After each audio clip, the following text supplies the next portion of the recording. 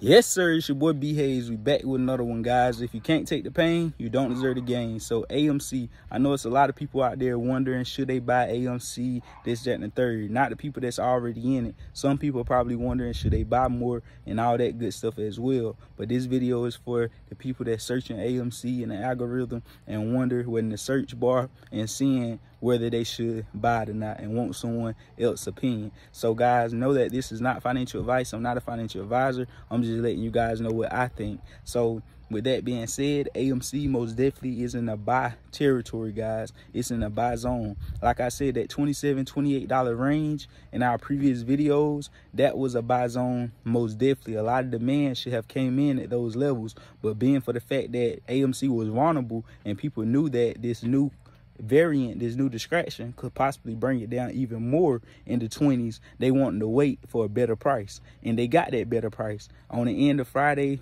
we had seen it come all the way down to the mid-20s, around $25 range, and severely had a nice, recovery in the last few minutes, putting us right back at the starting point of that day, around that $28, $20, $27, $28, $29 range, guys. So it's most definitely is a buy zone for AMC right now. A lot of people is at fear, and if they sell, if they selling, they most definitely, I feel they is going to be regretting it, guys, because AMC retail is still king. We still own the stock, and we still haven't have shorts to start covering yet, guys. And like I said, once the smallest short, the smallest hedge fund start to cover, that would be the one with the least amount of assets, the least amount of cash, and that's the one that will get margin call first. Once they start covering, it will start triggering the rest, the next one up with the least amount to start covering as well. And guys, we already know AMC is massively manipulated,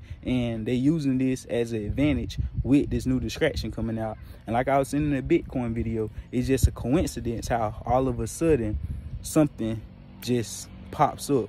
You get what I'm saying? How it always just something just pops up, and as a distraction, the take us down a few dollars from extra from where we supposed to be at, because if we zoom out, this is not going to affect us overall, but for the short period of time, it can affect AMC price a few dollars, $4, $5, $6 from where it's supposed to be at. So you guys already know, I do think this is a buy for the ones that's wondering, the new people, all that good stuff. So you already know, be smart, meticulous, never put in what you ain't willing to lose, never go all in, all that good stuff, guys. So that's all I got for you guys this video. I love you. We out, and God bless you.